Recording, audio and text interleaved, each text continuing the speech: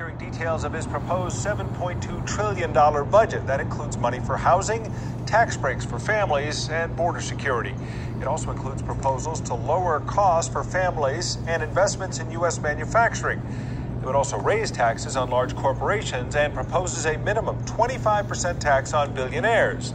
The White House says it would cut the deficit by around $3 trillion over the course of 10 years.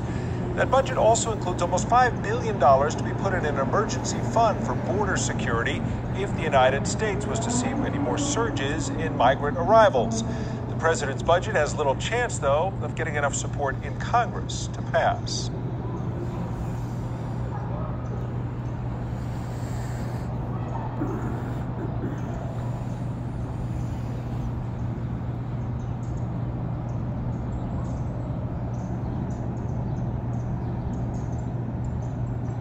That was nine news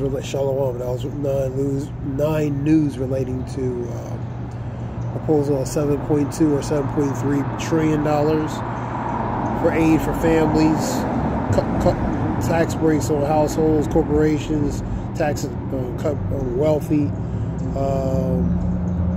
and really the border situation as well, border security situation. So campaigns for spending, tax goals, and border security, and emergency money set aside relating to the border situation. Biden's $7.3 trillion budget is campaign pitch for spending tax goals. $7.3 trillion budget for FY fiscal year 2025 to Congress. Let me see, read this. 4 hours ago, Reuters. So he's pitching for a $7.3 trillion budget. Campaign relating to spending goals, tax goals, cuts, and aid and relating to families and different families, and most of all relating to the border security. So he's pitching that.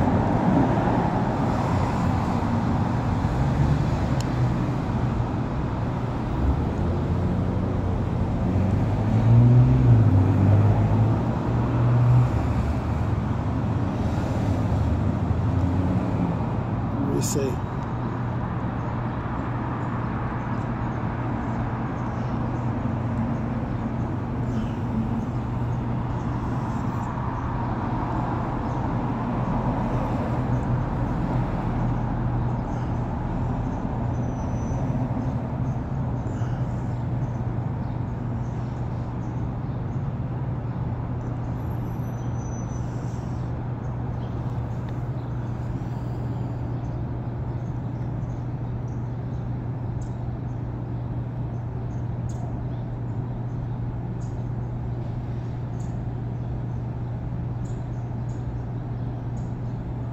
The United States has the biggest budget.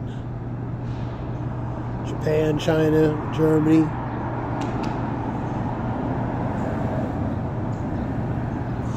Scripture talks about be not ignorant of anything great or small, relating to Sirach 5:15. And that ignorant goes to be, in general, be not ignorant of anything great or small, man.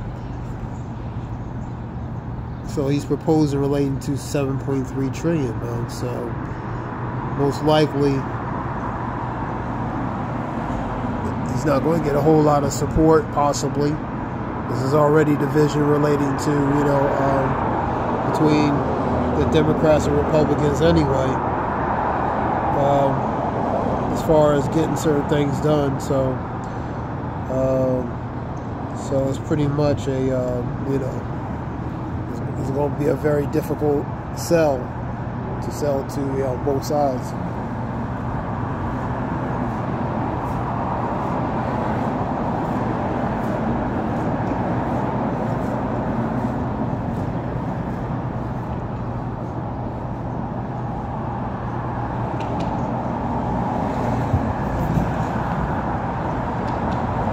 Let me get this real quick. Sirach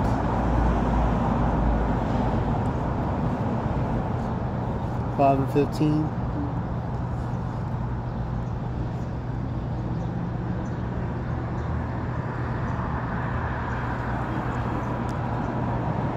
Be not ignorant of anything in a great matter or small. So be not ignorant relating to, in general, matters great or small, man. Habakkuk 2.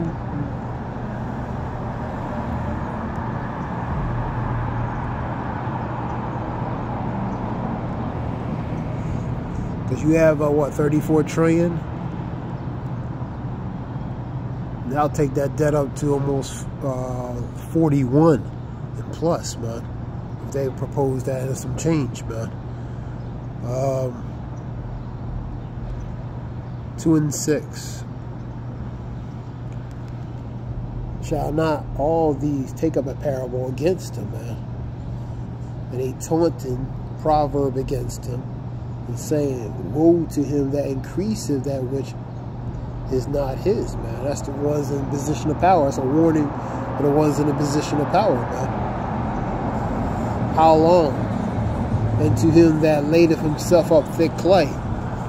So, thick clay, accumulation of different things over the years. You know what I mean? This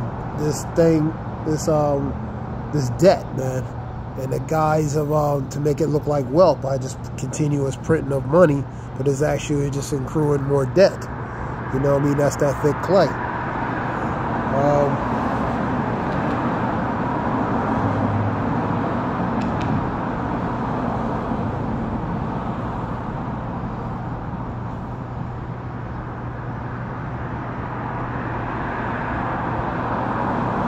GNT.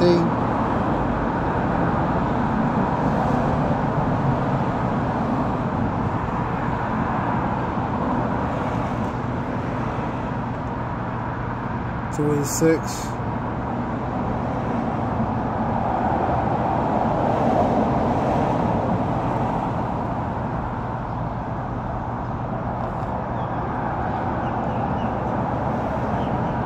We read a few scriptures back. Wealth is deceitful.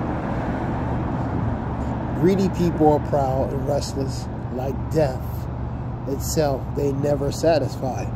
They have an insatiable, the avarice, insatiable appetite for wanting more and more, man. But they never have enough, man.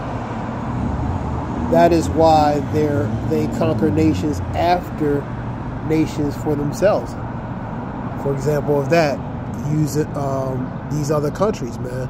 You know, to find forms of justifications to invade these other countries, to subject the people, and take their resources, man.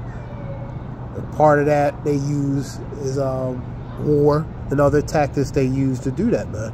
They've been doing that since for centuries, man. You know what I mean? Let me see. The conquered people will taunt their conquerors and show their scorn for them. So they're going to show their disdain for them, man. They will say, you take what isn't yours, man. That woe to you that takes has stolen something that's not yours, a KJV, man. You know, lands, resources, things that's not theirs, man. But you are doomed. How long will you go on getting riches by forcing your debtors to pay up, man? You know what I mean? So that's a parable, that's a warning, that's a proverb, and a taunting for them in a position of power, man. Let me get another scripture, James 5. These are the ones in a position of power, man. You know?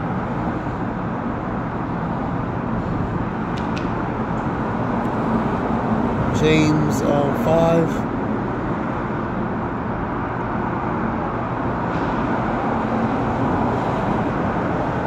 Because they proposing a 7.2 to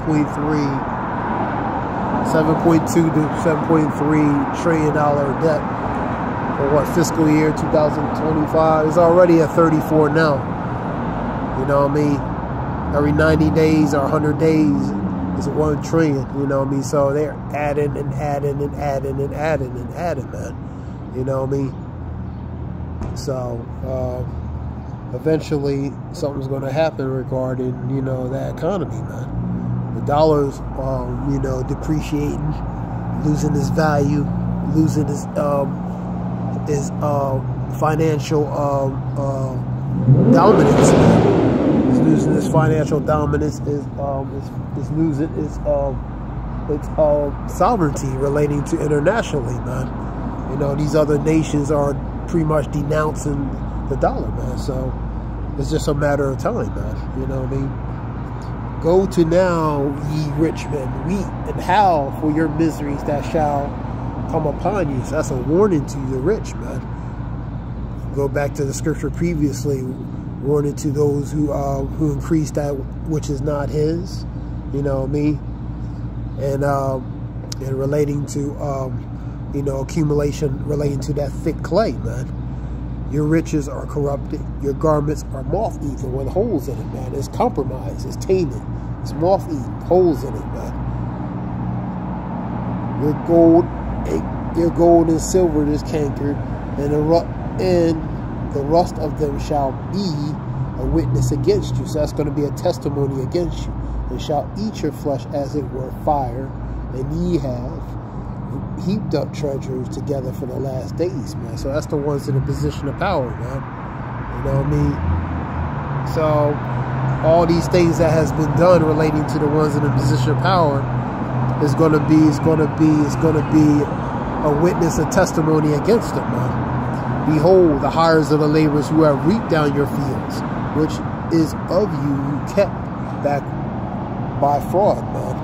So the ones you forced labored to make you build up things, accumulate things that really wasn't yours. You know what I mean? Which you have taken, using them forcefully and not compensating for them. You know what I mean? By fraud, by violence, by deceit, they crieth, and the cries of which have reaped into the ears of the Lord Sabaoth. You know what I mean? The righteous complain continually, man. So this is the forms of the unrighteousness, the wickedness they have at the expense of using certain people, man. You know what I mean? You have lived in pleasure on earth because the earth has been given to the hands of you. You're in a position of power. Scripture talks about they're not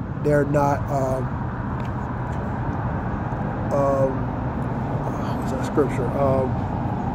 They're not in trouble as other men. They're not in trouble as other men because they have the means, the resources, and they're in a position of power.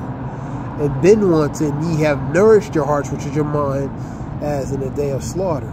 Ye have condemned and killed the just, which is the righteous, and he doth not resist you. You know, and that relates to historically what you have done to certain groups of people, you know what I mean, through fraud, violence, and deceit, you know what I mean, at the means, and also taking those lands, those resources, and different things from those people, things that weren't yours, that was theirs, and you made it yourself, man. You made it to become yours, man. Be patient, therefore, brethren, into the coming of the Lord, which goes to tolerating, suffering, enduring. Behold, the husbandman waiteth in the precious fruits of the earth, and had long patience for it, until he receive the early and latter rain. But ye also patient, establish your hearts, your minds, for the coming of the Lord draweth nigh, which means is coming near, man. Vindication, you know, a recompense, man, for all was done, man. That's what that goes to, man, you know. I'll read it down. Grudge not one against another, your brethren, lest ye be condemned. Behold, and that goes to forgive thy brother. Scripture talks about how many times related to forgiving thy brother. I believe 7 times 7. The scripture talks about pretty much you could always continuously forgive your brethren. Lest ye be condemned. Behold, the judge standeth before the door. Take, my brethren, the prophets who have spoken in the name of the Lord, which is a specific name, Yahweh, Bashem, Yahushai, for he always exists, Ancient of Days, raised to Yahweh, And Yahushua represents the Redeemer, for he's delivered a Redeemer to what? To redeem his people, man. Read it again. Take my brethren, the prophets who have spoken in the name of the Lord, for example, of the suffering and affliction and the patience.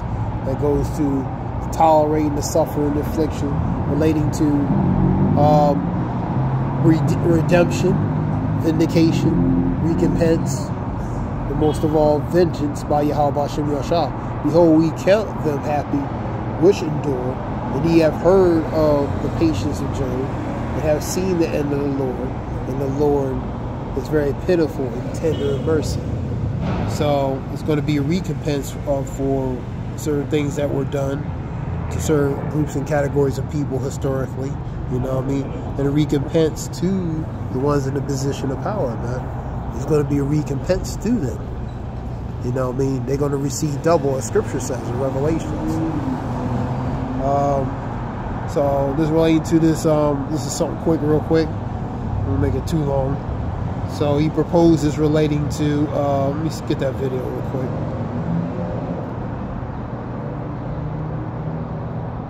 When you call Morgan & Morgan, America's largest entry. So he proposes relating to, President's proposal includes for housing, tax breaks for families, the border security, and it would also raise taxes on large corporations. The proposal of a minimum of 25% tax on billionaires, because the more they make, the more they should pay, man. Instead of putting the burden on ones who, the 99%, who make less, and put the backs on them to pay more, when the 1%, these corporations make a lot more, but they pay less tax, man. So it needs to be a balance, man. Scripture talks about false balance is abomination to the Lord, but a just way is his delight. You know what I mean? So, where I left off at. But yeah, the President's proposal budget includes money for housing, tax breaks, families, border security, also raises taxes on the large corporations, and proposes a minimal 25% tax on billionaires. The budget proposal stands little chance of passing in Congress. They're not going to pass it, man.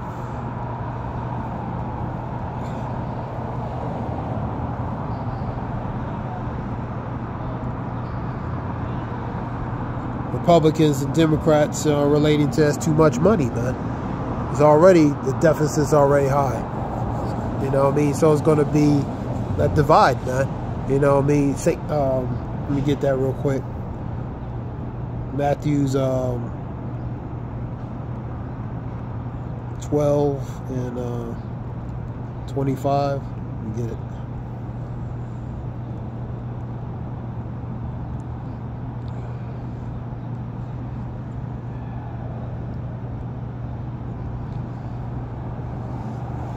Yahushua knew their thoughts and said to them, every kingdom divided against itself is brought to desolation, and every city or house divided against itself shall not stand.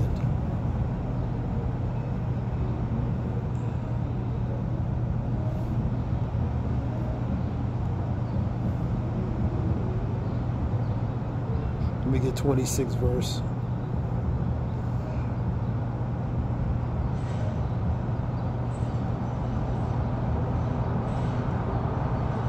Here we go. We'll read it again. Yahushua knew their thoughts and said to them, every kingdom divided against itself will be in ruin. And every city and household divided against itself, it will not stand. If Satan drives out Satan, and he's divided against himself, how can his kingdom stand? And so the division between Satan and Satan, that's the carnal counterparts on earth, man. You know, they're in the position of power. That's the division. So it's going to come to a ruin, man. If they're divided against themselves, it's going to be ruined, and eventually it will fall, man. Let me get Luke,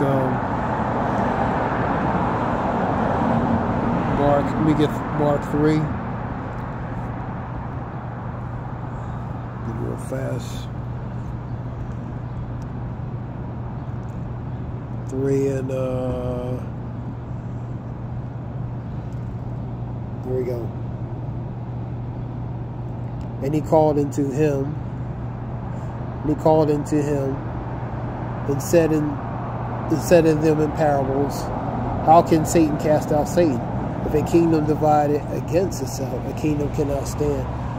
And if a house divided against itself, a house cannot stand. If Satan rise up against himself, Satan versus Satan, be divided, he cannot stand but have an end. So he's going to, so that division, rising up against himself, you know, not in agreement, not in accordance, not in, you know, accordance to one, or in the same page, rising up against one another, eventually their kingdom's not going to stand, but have what? An end, man. And that's what you're seeing, man. So you're seeing the breakdown of Babylon falling. That great mighty city is falling. 1 hour thy judgment come. And this was something quick. I hope it helps. Give all praise, Yahweh Shem, Yahshua, Bashem, Rakakadas. Honors to men in truth, one down, like-minded ones, teaches truth and knowledge, so we can know this truth and knowledge. And the Wadi Yahweh Shem, Yahshua, men in truth, teaching us knowledge, and like-minded ones, so we can know this knowledge, truth and knowledge. And call your Yahweh Shem, Yahshua, Bashem, Rakakadas. Give all praise, Yahweh Shem, Yahshua, Bashem, Rakakadas. Zayah, war, hope it helps, y'all.